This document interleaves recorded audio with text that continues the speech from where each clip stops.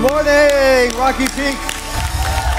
Great to see you here. My name's Michael, and I'm one of the pastors. I want to start today with a moment of silence. It's for the Dodgers.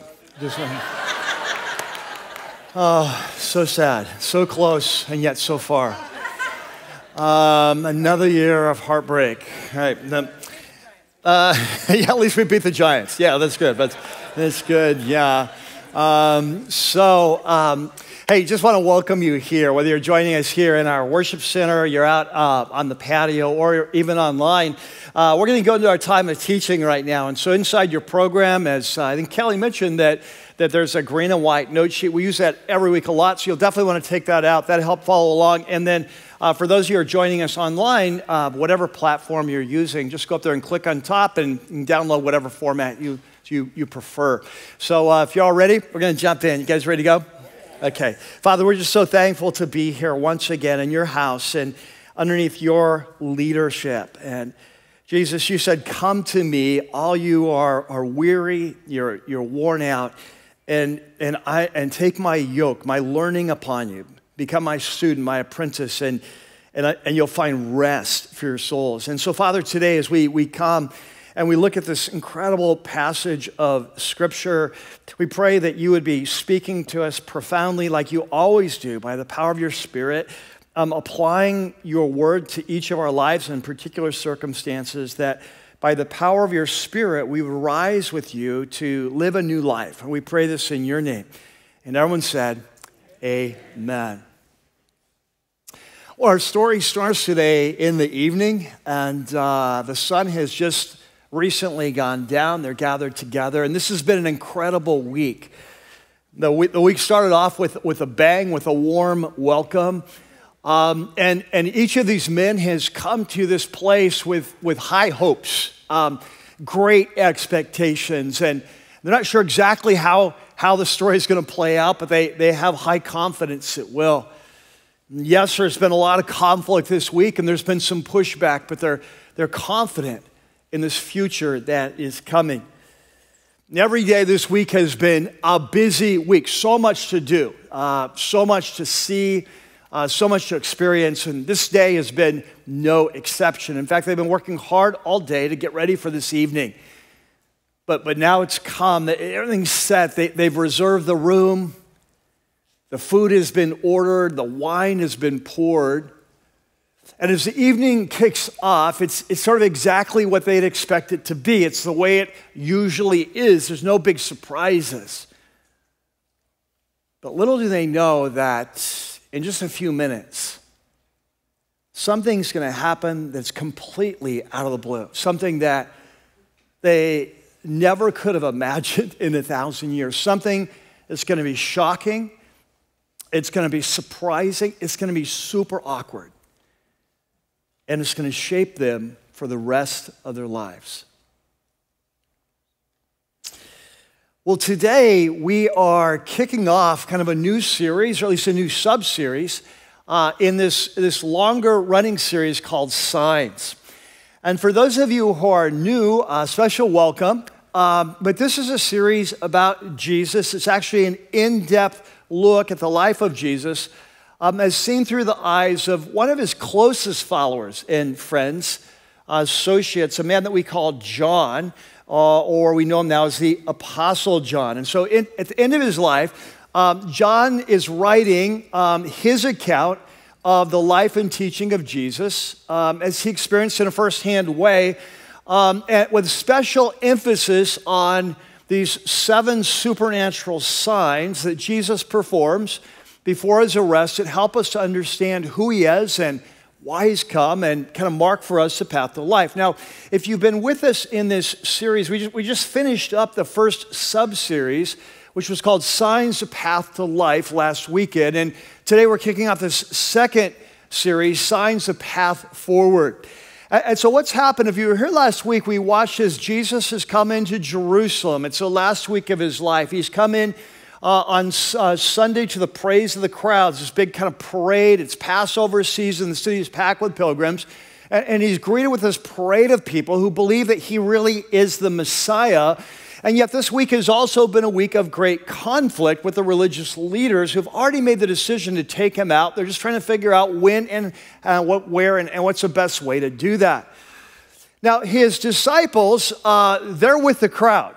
They're pretty convinced Jesus is the Messiah. They believe that he is about to unleash his power on Rome and bring in this golden age of Israel that the prophets have predicted, and where it will be a time of unprecedented peace and power and prosperity. And they'll be at the forefront of this as Jesus' disciples. But the reality is that within 24 hours, Jesus will be dead. This entire series that we're going to be in between now and the end of the year, this entire series takes place in the span of a few hours. On the last night that Jesus is with his men, it's Thursday night, it's Passover night.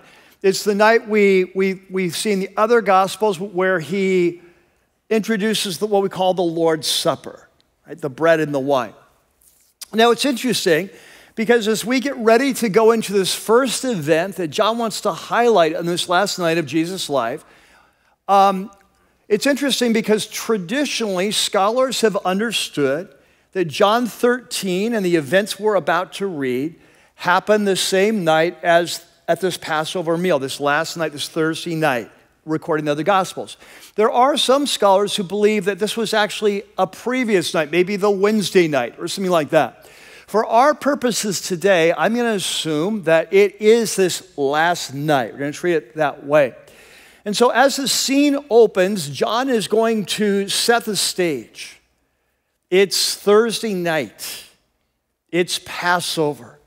It's this greatest night in Israel's history, a night when they reflect back on God, how God had rescued them from this superpower of Egypt and slavery and set them free to be their own nation. And they look back every year, and of course they not only look back, but they look forward to the time when the Messiah will come and the kingdom of God will be introduced, where they will be set free from the new superpower of Rome.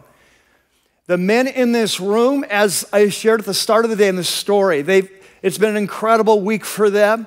They have high hopes the kingdom is about to be introduced. It's been a busy day for them. We know from the other Gospels, Jesus has sent them out to reserve a room, to get everything ready. And so now the night has come. They're there. Jesus and them are on completely different pages. Mentally, emotionally, they're ready for the kingdom of God to break into human history at any day. Jesus knows that within 24 hours, he will be dead, and they will be running for their lives. They are on completely different pages. And before he tells them that he is about to leave, he wants to write one lesson on their hearts while he still has their full attention. And that's what we're going to be looking at today. So if you have your Bibles, you have your apps, let's open up, let's turn on to John chapter 13. There on your note sheet is a section called Signs, Shock, and Awe. So we'll pick it up at verse 1.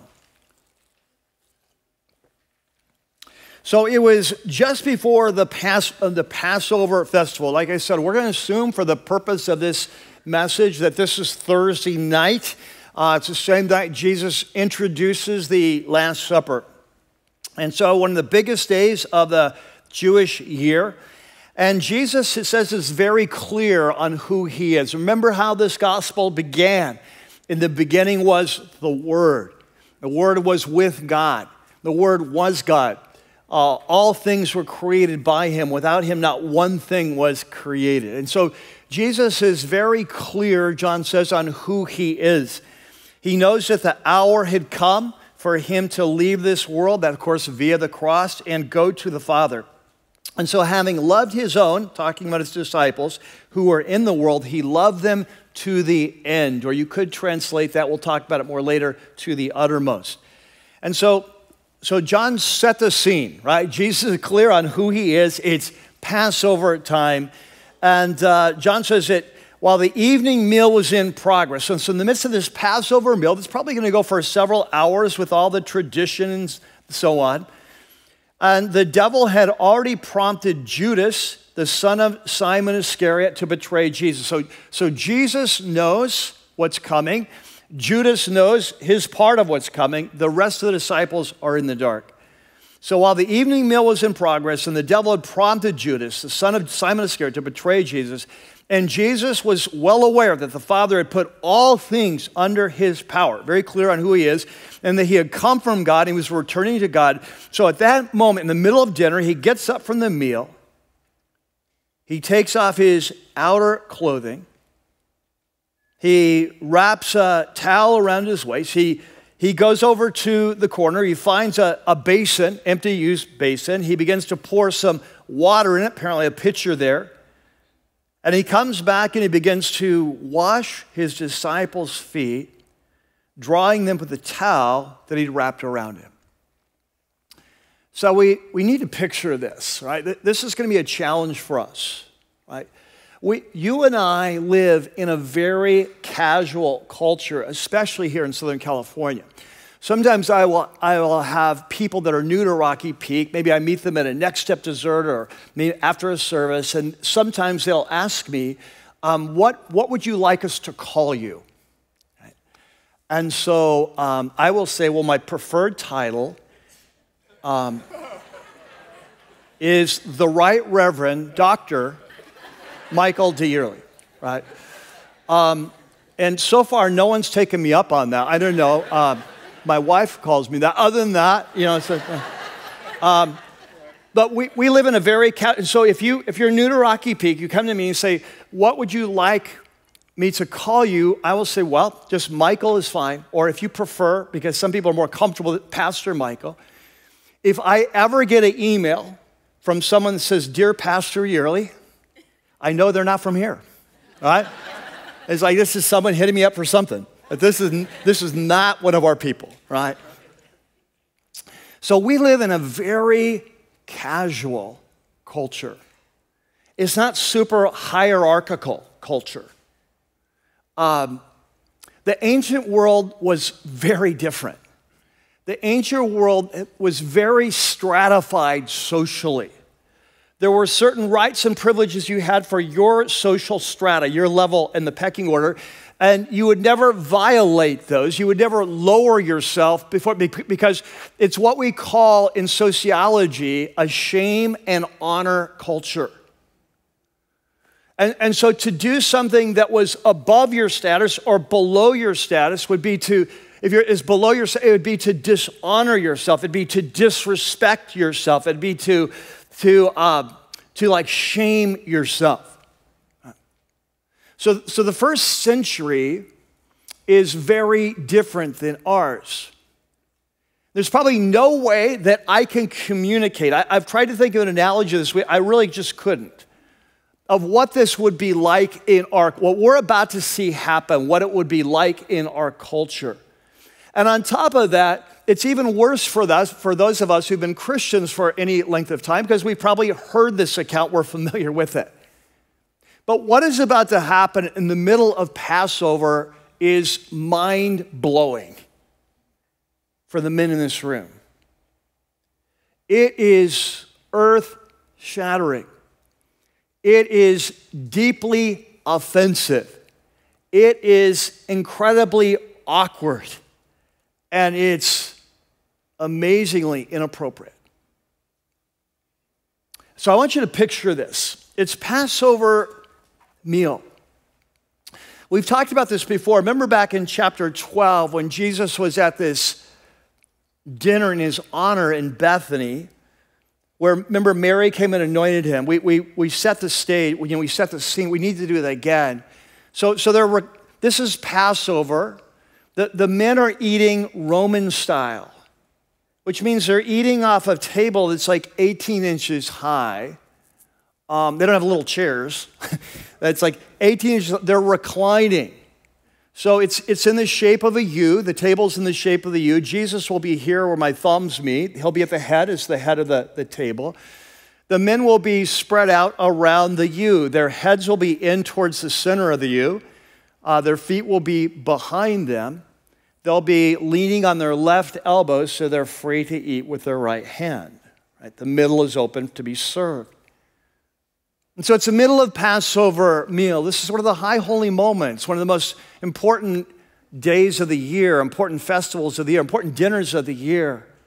And at some point in the dinner, Jesus suddenly stands up and he begins to get undressed. I'm going to stop there. It's like there's limits to how far I'll go to help you understand this. My boxers draw the line right there. Jesus stands up in the middle of this high holy moment and he begins to undress. And he takes off his outer clothes and he's standing there probably in a loincloth, dressed sort of like a slave. And I want you to catch this. Every eye in the room is going to be on him like, what is he doing? This is so weird. Like, we're used to some weird things, but this is weird. And then he walks over to the corner of the room and he finds a basin and he begins pouring water in it, and he finds a towel. There's to be really a long, long towel, long enough to tie around your waist and then still have a lot of towel left to use. And he begins walking back to the table as if he's like a slave or a servant coming to wash feet. Now, this is crazy. If you're a Jewish man in that culture, one thing you would never do is you would never wash anyone's feet. This would be to dishonor yourself. This would be to humiliate yourself. In their culture, women could wash feet, children could wash feet, slaves could wash feet. Do you know that, a rabbi could ask his disciples to do just about anything? But one thing that was specifically prohibited was washing of feet, because it was considered too humiliating for your disciples. And yet here's Jesus walking back to the table with this basin, the towel around his waist, like he's going to wash your feet. This is so inappropriate. What is going on?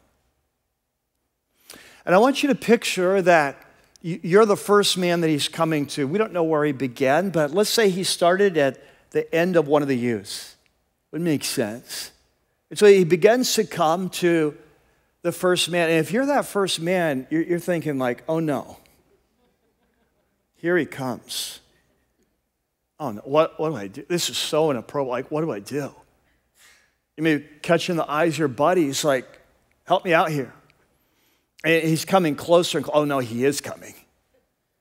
And you don't know how to stop it. You've learned from experience that to challenge Jesus doesn't usually go so well. Remember when Peter did that? Jesus called him Satan. We don't want to do that again. Right? And so now he comes and you don't know, you're deer in the headlight. You don't know how to stop it. And so there's nothing to be done but to let him do what he's come to do. And it's just so awkward. You can feel him taking your feet in his hands. It's the hands of your Messiah. The hands of the one that you believe any day now is going to unleash his power on Rome. And that he'll be ushered in, recognized as the true king, that he'll ascend to the throne of David. He'll be dressed in royal robes. Everyone will be bowing before him. That's who he is. This is so humiliating for him and for you. But you don't know what to say. And now he's got your feet in his hands, and you can feel the cool water begin to drip, and you can feel him now rubbing the bottom of your feet, and now cleaning between your toes. And this is just awful. And finally, mercifully, it's over. And he moves on to the next man. And you're catching the eyes of your buddies like, I don't know. Like, what is going on? And no one is going to say anything until it gets to Peter. How many of you are surprised by that? Like, it's just like, man, it's so unlike Peter, right? But Peter, as their leader, he's going to say what everyone else wants to say. But he's going to lead in very gingerly, right? So he's going to lead with a question. Not going to say what he really wants to say. And so when he comes to Simon Peter in verse 6, he says to him, Lord, are you going to wash my feet? And Jesus says, Peter, I know you don't really understand what I'm doing right now, but there will come a time when you will. And now Peter says what he really wanted to say all along. He says, no, you're not going to wash my feet. You're never going to wash my feet. It's interesting because in the Greek, sometimes when it doesn't really matter too much, but there's other times where, like in the original, it's so powerful. You know what it literally says in the Greek? You're not going to wash my feet for the ages, which is a way of saying this ain't ever going to happen. And so Jesus says, well, Peter, unless I wash you, you have no part of me. And Peter is going to do this quick about face. Like the last thing he wants is not to be with Jesus. And so he says, well, not just my feet then, but my hands and my head. He's just blurting out, just top to bottom. And Jesus says, well, no, those who've had a bath need only to wash their feet. Their whole body's clean. It's interesting, we don't really know exactly what Jesus meant by that. There's different theories. But I think what Jesus is saying is, Peter, I've been washing you ever since we met. When we get to John chapter 15, that analogy of the vine and the branch, Jesus will say that you've already been cleaned or pruned by my word. I think it's a similar thing here that what he's saying is that, Peter, I've been washing you. The final stage is going to come tomorrow when I die. You don't understand that now, but I've been washing you from the beginning. We don't need to do the whole thing again. We just need to do this last step. You need to wash your feet. And then Jesus says something. He says, and you, of course, in the Greek plural, you all are clean. All of you, you're already clean. You're all clean. You just need your feet washed. He says, but not every one of you. Of course, of the 12 men around the table, only Judas and Jesus knows what's about to happen. Judas, we know from the other Gospels, he's already made preparation to betray Jesus later that evening. Judas knows it. Jesus knows it. No one else knows it. And Jesus wants his men to know in the future, to look back and know that he knew it. And so he says, you're all clean, but not every one of you. For he knew who was to betray him, and that's why he said not everyone was clean. And so when he'd finished washing their feet, he put his clothes back on and returned to his place. And I want you to picture this. First of all, I want you to think this through. This is going to take quite a long time to wash the feet of 12 men. I don't know how long, per man. But you'd think at least 2 or 3 minutes, right? At least a couple of minutes. Maybe take the sandals off if they still have their sandals on. You're going to wash both feet, probably pretty dirty. You're going to dry them, and you're going to move on. So at least a couple of minutes. So even at 2 minutes a person, it's 24 minutes. 3 minutes, it's over half an hour. So I want you to picture how awkward this is. I don't think anyone's saying a word for this whole half an hour. And everyone is still stunned, completely confused over what their Messiah is doing. He's humiliating himself. This is not appropriate. And so he finally gets up, he gets done, and he goes back. He takes that basin of dirty water. It's filthy now because he's been washing the feet of 12 men. He takes it over. He puts it down. He stands up and he undoes the towel. he walks back and he gets his outer clothing and gets dressed. Then he kneels down, gets back in place. Then he asks him this great question. He says, do you understand what I've done for you? And of course, the answer is no. Like, we don't have a clue. And he said, you call me teacher. You call me Lord. You see me as your Messiah, the great king, right? And he says, rightly so. That's what I am. But now that I, your Lord and teacher, have washed your feet, you should wash one another's feet. Can I tell you, I think this is a mic drop moment. It's like what just happened was horrible. But now you're asking us to wash each other, to humiliate ourselves, to wash each other's feet.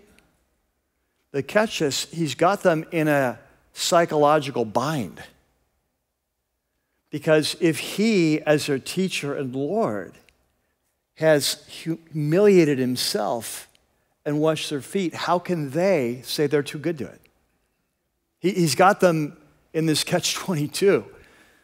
And so, verse 15, he said, I've set you an example that you should do as I've done for you. And he says, very truly, we see it again, right? Amen, amen.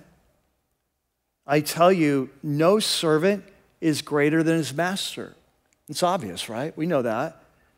Nor is the messenger greater than the one who sent him, obviously. So in other words, if I'm your teacher and Lord, and you're my followers, if I'm not too good to do this, neither are you. And then he ends up, he says, now that you know these things, you'll be blessed if you do them. We'll come back to that later. So it's an amazing scene as John opens up this series for us. As he opens up this panorama of his account, firsthand account of what happened the last night Jesus was with his men at this Last Supper event before he's arrested. As he starts it, he chooses to start not with the Last Supper, which he seems to leave out. Maybe that he feels like as the last gospel written, that's been covered already. He chooses to not to start there, but to start with this incredibly shocking act of humiliation with Jesus washing their feet. It's sort of like the first thing they need to understand as they take over the movement and lead it into their future. And so from this account, I want to highlight three powerful principles that Jesus is setting out, not just for them, but for us as his followers. What does it look like to follow Jesus in this time while he's gone? And so there in your note sheet, you have a section that's called Signs of Path Forward, and three principles. The first principle that I want to highlight is very simple. It goes like this, that love serves. Love serves. So I want you to stand back with me from this entire evening, right? And so in the coming weeks, we're going to look at some of all these important things that Jesus is going to say to his men to prepare them to lead his movement after he leaves on this last night.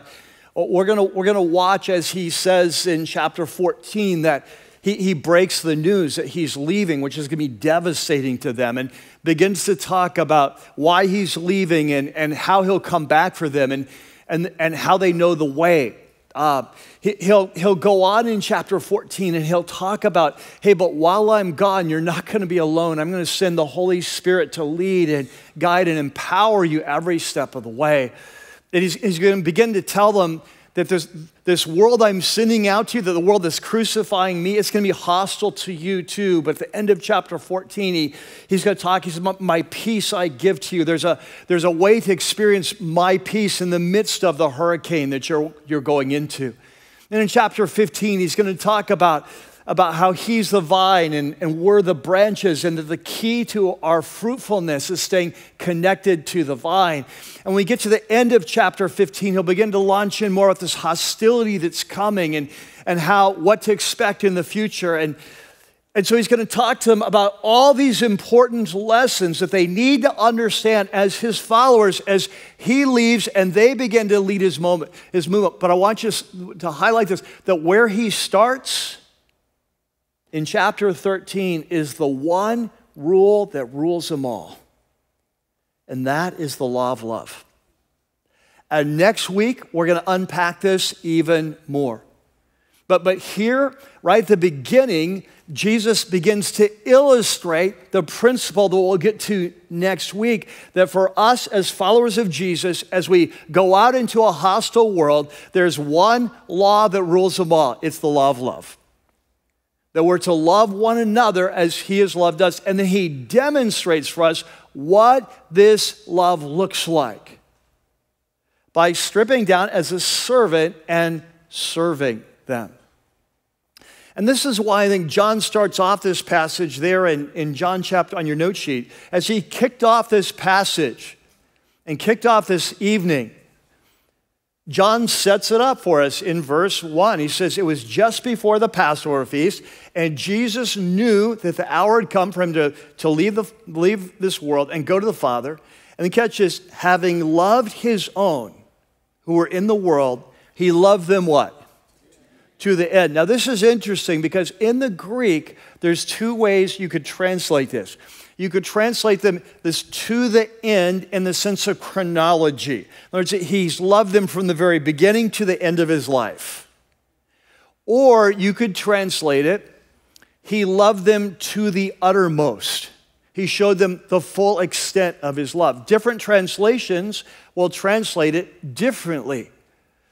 But that's what this whole act of service is about. That's what this whole scene is about. Jesus wants them to understand that this is how he's been loving them from the beginning. That from the very beginning, he has come to lay aside his rights and to serve them. And he's been serving them every step of the way. And the greatest act of service is going to come tomorrow when he gives his life for them. But what he wants them to understand is that true love, catch this, it's more than a feeling.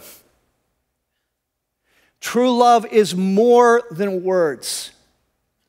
True love always manifests itself by picking up the basin and towel and serving. And as we kick off this teaching, before he tells them he's leaving, which is going to cause him a major meltdown. He starts off in chapter 13. We'll see it this week, we'll see it next week, by challenging them as my followers, as you lead my movement, as you go out into a hostile world, there's one rule that rules them all, and that is the law of love. And true love serves. Men and women, we never outgrow this. As we go out into a hostile world today, as our world is becoming more hostile to us today, we never outgrow this law of love.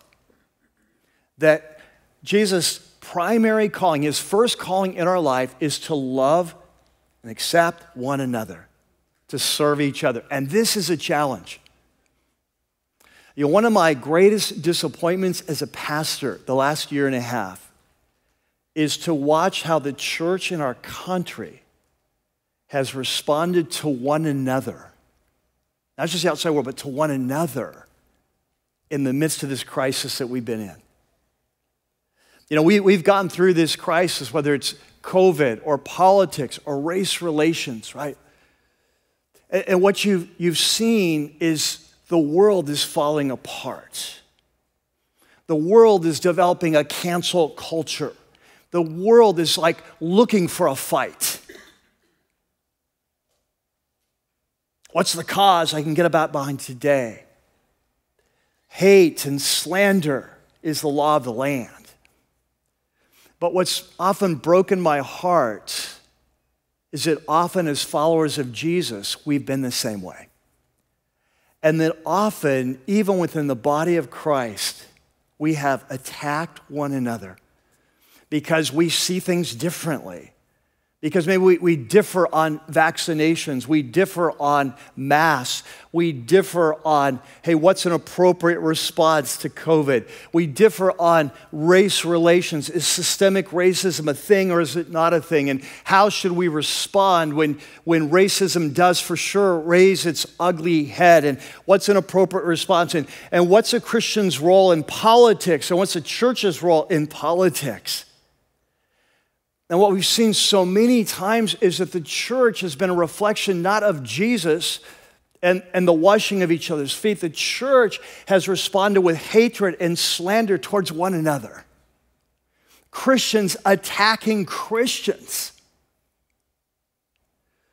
And men and women, I'm not saying that these issues are not important. I'm just saying that Jesus was very clear that as followers of Jesus, the first and top priority of our lives in the body of Christ is to love and accept one another, even when we think they're wrong on secondary issues. And not primary issues. Things are primary. The authority of Scripture, who Jesus is, the path of salvation. Yeah, we have to draw a line there. Say we love you, but we can't be in fellowship.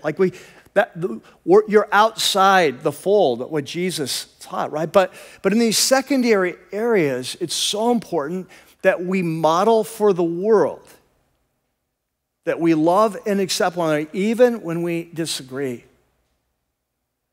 And I want you to think back. I want you to think back on Facebook. I want you to think back on social media.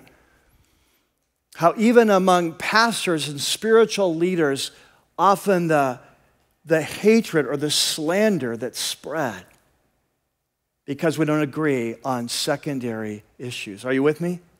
That as followers of Jesus, we never leave this foundation.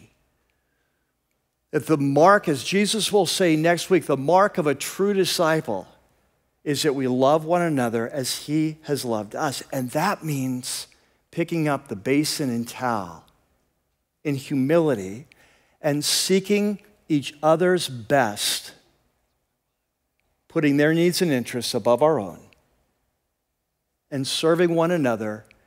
And catch this, Jesus modeled by even washing the feet of Judas. Amen? Okay, number two. The second principle is that Jesus is the model to follow. So he's washing their feet, but he's very clear about this, that why he's doing this, that he's dramatizing his life, his ministry.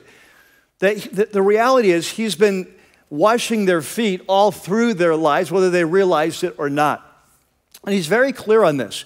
He says in John 13, he says, "Now that I, your Lord and teacher, have washed your feet, you also should wash each other's feet. I have set you an example." So Jesus is marking what does it mean to be a follower of Jesus? It means that we are people that wherever we go, we pick up the basin and the towel. That we are people, and here's what I want you to catch.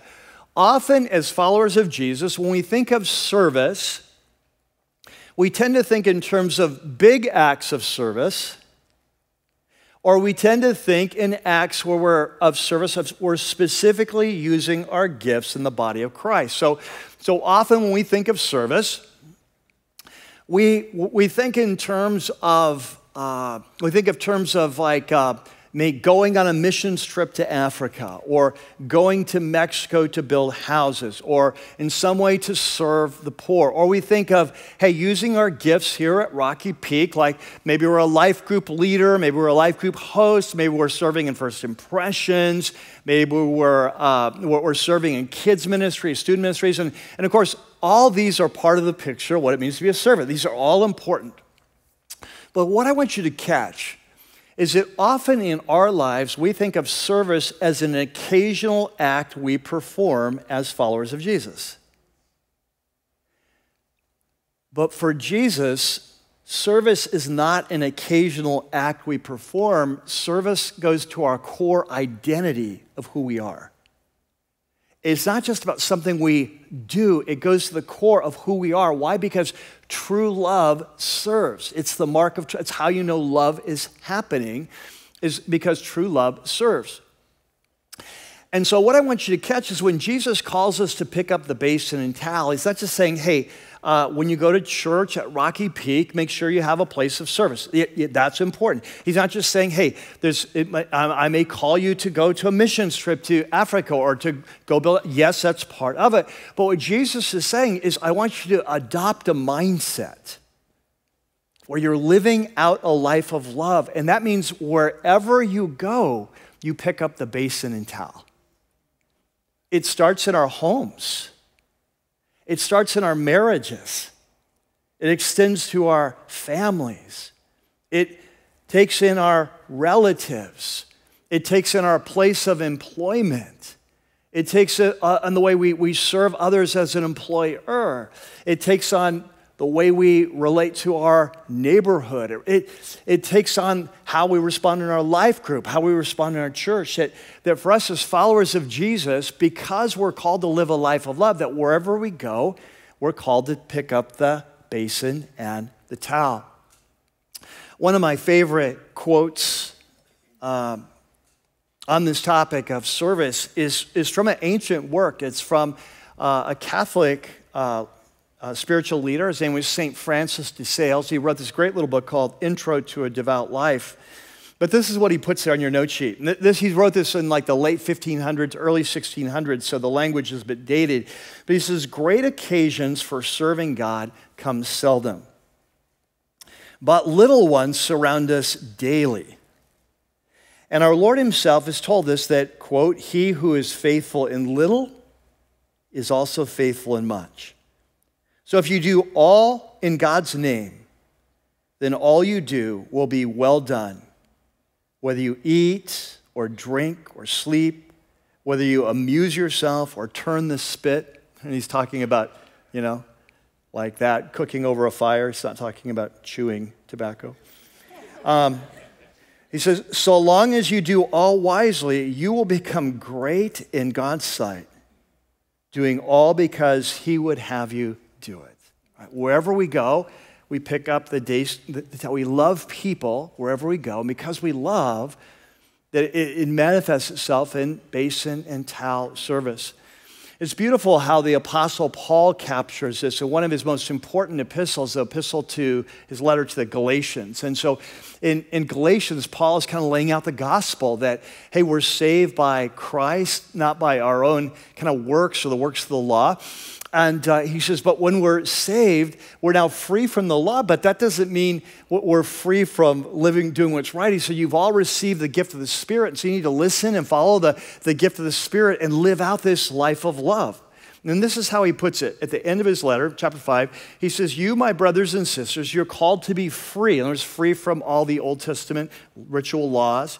He says, but don't use your freedom to indulge the flesh or lower nature, but rather serve one another humbly in love. This story that starts with the forgiveness of Christ, the reception of the Holy Spirit, listen and follow the Spirit, it leads to living out a life of love that by definition is a life of service. Number 3. The third principle is very counterintuitive. And it goes like this. It's that the life of service leads to a life of fulfillment. The life of service, we live out this life of love, right, that leads to a life of service. That leads to a life of fulfillment. Now, here's what I want you to catch. Throughout this gospel, Jesus has been saying over and over again in a wide variety of ways that he's come to give us this life with a capital L, like this eternal life, right? He's talking about he's the bread of life who satisfies the deepest hunger of the human heart. He's talked about the living water that will satisfy the deepest thirst of the human soul. He's talking about the light of life. He said that he's the good shepherd. I've come that you might have life and life to the full. We've seen this whole public teaching of Jesus was like the path to life. That's what he called it, signs, the path to life, right? This is the path to life. But in this last night, he's with his men. He's going to get very specific. He's going to talk several times about this new life he's come to give us and the path to that new life in very specific terms. And this is the first time. And I want you to catch this, that at the end of this amazing demonstration of humility that shocked them, that's left them with their jaws on the ground, he comes back, he dresses himself, he gets down, he asks them, do you understand what I've done for you? And of course, the answer is no. And he says, if I, your Lord and teacher, can do this, how much more you can do this for you? Wash each other's feet. I've set you an example. But then he ends it with this. He says in verse 17, he says, now that you know these things, you will be what? You'll be blessed. Now, remember, to be blessed is a Jewish way of saying that you'll be happy, you'll be fulfilled. This is a path to life. Like the Beatitudes, blessed are, blessed are, blessed are, right?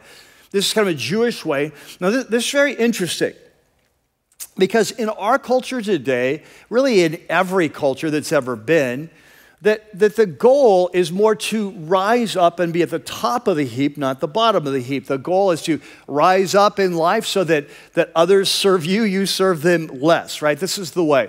It's interesting because on the way to Jerusalem, we're told in the other Gospels that on this long journey that the disciples, remember, they think that Jesus is coming to usher in the golden age.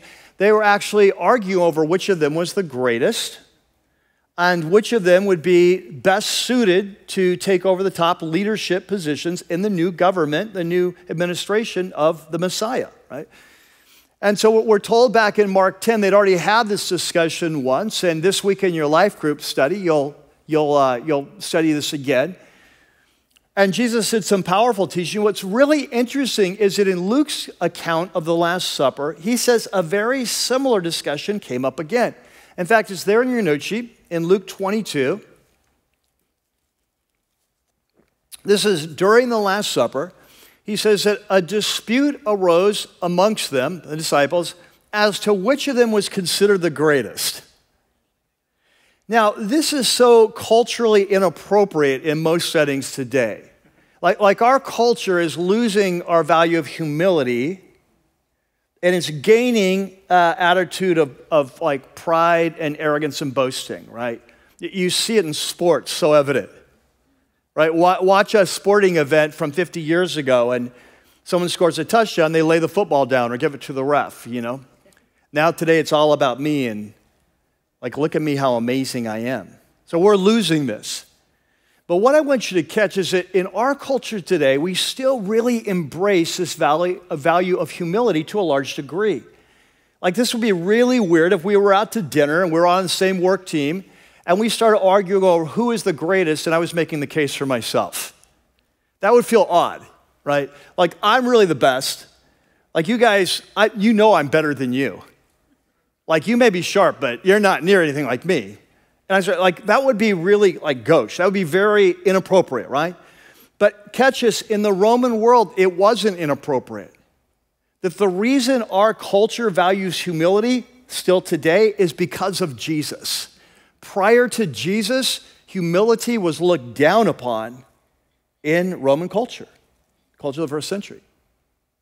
And so it's very appropriate. They're just making their case for why they are the greatest. And Jesus said to them, hey, look, I know the kings of the Gentiles, those people who don't know God, I know that their kings lord it over them. They love to be in control, boss people around, have people serve them.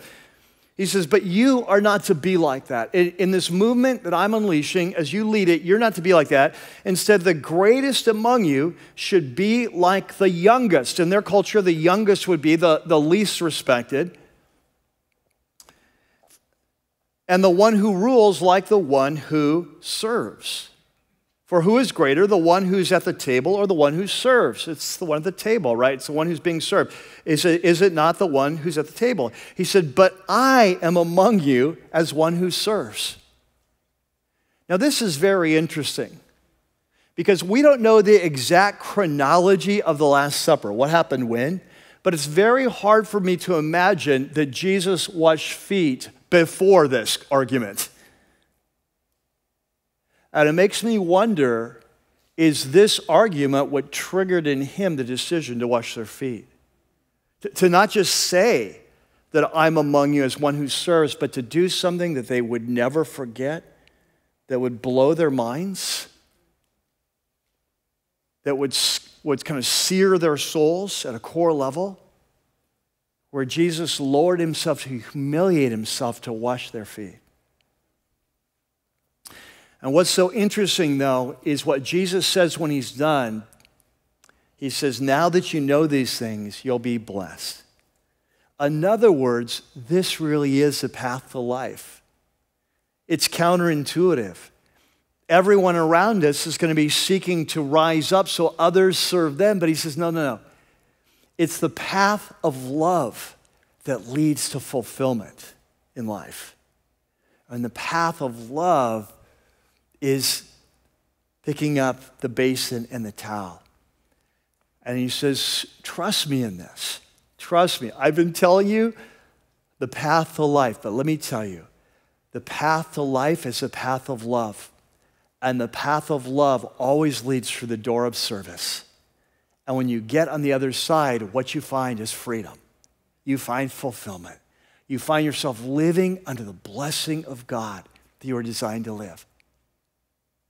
And the question for you and I as we kick off this series is, to what extent do we believe him? Let's pray. Lord Jesus, as always, you just challenge us with your life. And Lord, I'd be the first to admit I feel like a neophyte, like in the first grade of this life of service. It's so counterintuitive and it's so unnatural for us.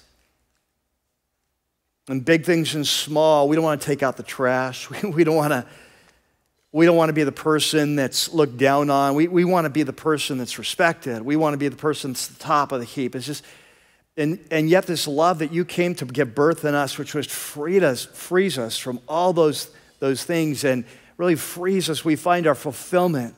We find our joy in you, in our relationship with you, and who we are. We don't need all of that other thing. It just frees us to serve, to pick up the basin and towel, and like you, to find our joy there. And so, Lord, as we sing this song about new wine, about the crushing of the grapes that leads to new life, Father, we pray you would shepherd us, even now, in this song, calling us specifically to what our next step is, to learn how to live out this life of love, so we love one another as you've loved us,